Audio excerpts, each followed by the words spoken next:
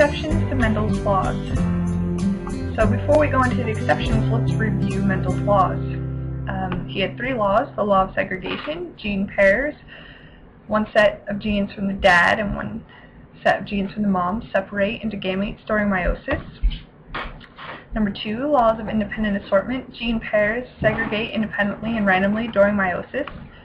Number 3, law of dominance. The dominant allele is expressed while the recessive allele is hidden. So, exceptions to Mendel's laws. The first one is incomplete dominance. In incomplete dominance, neither allele is dominant, so there is a blending of traits when 2 different alleles from the same trait occur together. So colors blend together. So if you had a red flower and a white flower, and you bred those, you would have a pink flower because the red and white would blend together.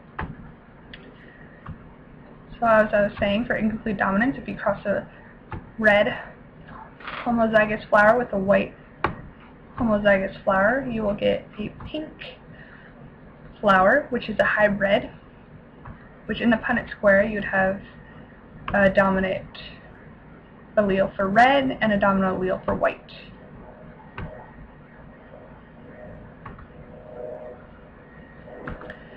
And then for codominance, which is another exception to Mendel's laws,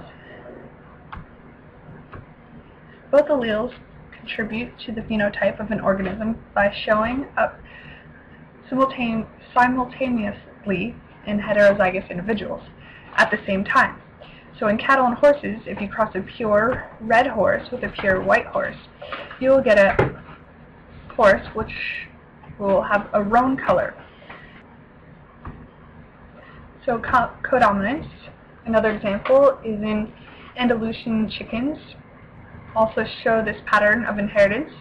If you cross a black chicken with a white chicken, you get a black and white speckled chicken. So both colors are being shown at the same time.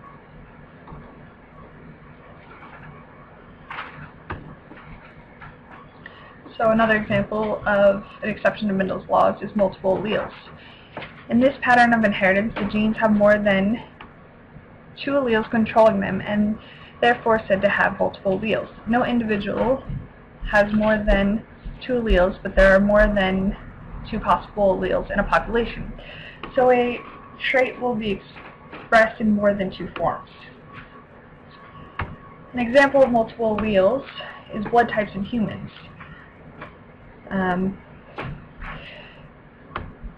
The 4 different blood groups, A, B,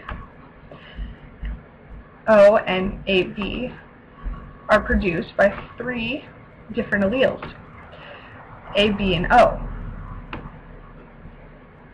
So how this happens for multiple alleles and blood types. So if you look at this Punnett square, if one person has AB and another person has AO,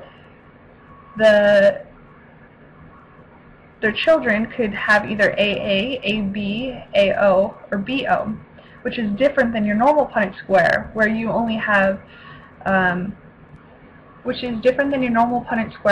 where you would only have 2 alleles. You'd either have only A and B or A and O. You wouldn't have A, B, and O as a possibility. So another example is polygenic traits. Polygenic traits, which means having many genes. In humans, eye color, skin color, and hair color are just a few of the many traits controlled by many genes. So polygenic traits. Traits controlled by 2 or more genes show a wide range of phenotypes. So your eye color is actually controlled by more than just 2 genes. That's why there's such a wide range of colors in a human eye. For example, in this eye right here, you have more greenish on the outside and it turns browner towards the pupil because it's controlled by more than 2 genes. The phenotype is produced by the interaction of more than 1 pair of genes.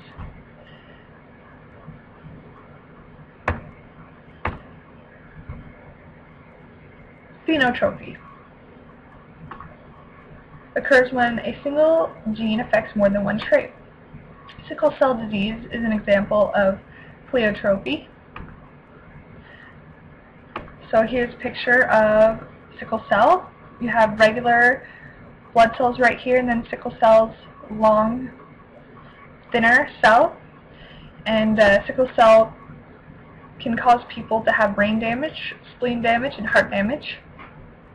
And it's a single gene that affects more than one of the person's traits.